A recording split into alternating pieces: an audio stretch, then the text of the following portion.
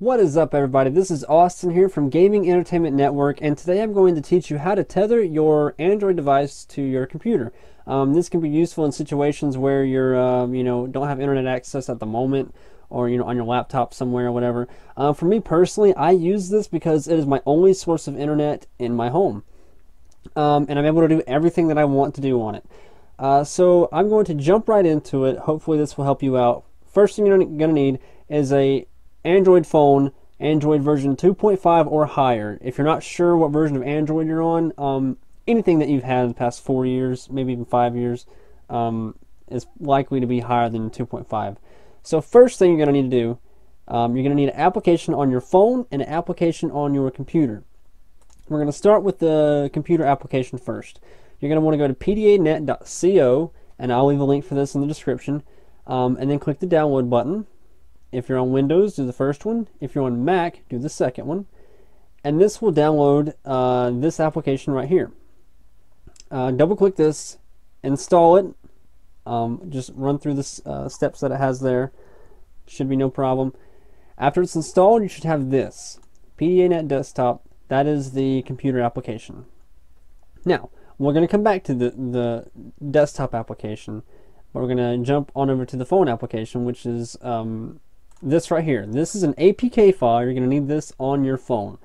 What you can do is go to the Play Store and search for it. Actually, I'll go ahead and do it right now. Actually, I've already done it, but I'll do it. So just search for PDAnet.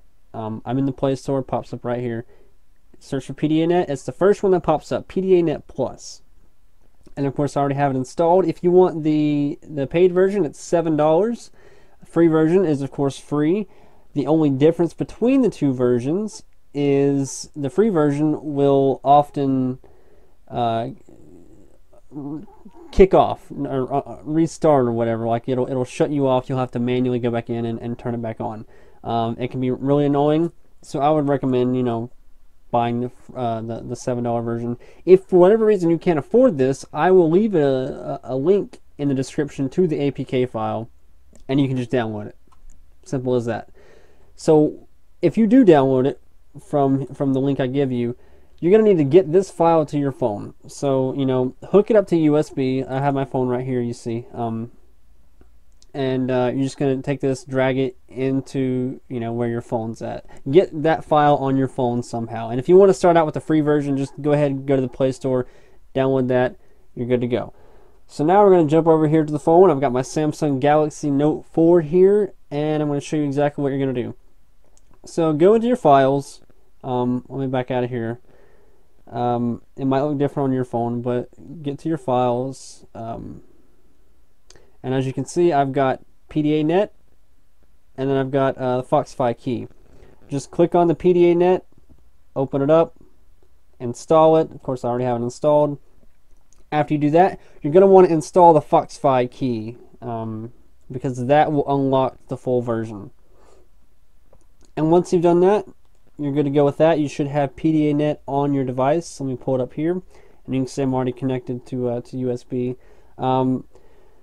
So before you go any further, make sure down here at the bottom, make sure it says full version unlocked if you're doing it by the file I'm giving you. And then also make sure you have USB tether activated, and you're good to go on this. What you're going to need to do for this, and I can't quite show you here because I've already done it, is you're going to need to enable developer settings before, or not, yes, developer settings so you can do debugging mode. Just whenever you get to this step, go into Google and type in your version of Android. If you're unsure of how to find your version of Android, go into settings, go to, let's see, about device, and then you should see, like, right down here, Android version 4.4.4 is what I have. So just do a search for that for your version of Android and find out how to get the developer settings for that version, because you're going to need to enable debugging mode to be able to get this to work. After you've done that, make sure that the activate USB tether is checked, and you're good to go on the phone side. So we're going to jump back over here to the computer, and you can, okay, we got the PDAnet on the desktop. Double click it, open it up, and it should give you this icon right here in your task manager or taskbar, whatever you want to call this. Now, the most important step that I could possibly tell you, do not miss this or it will not work. Right click it, go to settings, go to hide tether usage, and make sure it's on level 1. It might prompt you to do this automatically. If it doesn't, do this. Settings, hide tether usage, level 1. I cannot stress that enough. This may not work without that. So after you've done that, you have two options. Let me go ahead and disconnect here. And you can see it did it on my phone too. You can either do USB, Bluetooth, or actually that's your only two options. You can share Wi-Fi, which basically means, like, let's say you have this connected through USB, you could do Wi-Fi sharing and then share to other devices in your home. It's kind of unstable. I haven't found it to be that useful. I always do connecting through USB. You can connect through Bluetooth. It's slower, not ideal. So we're going to go ahead and just connect back to USB. And of course it's connected. I can go online. I can just go to Google. It works just fine. Actually, I want to go ahead and do a speed test on here. Usually I can get around 15 to 17, 18 megabits per second. Not always, but a lot of the times. I don't know why it keeps telling me I'm here though. Hang on. Let me just go with the one I'm closest to. I just want to do a speed test to kind of demonstrate. Actually, it's a lot like a it's actually a lot like a satellite. If I put it behind me,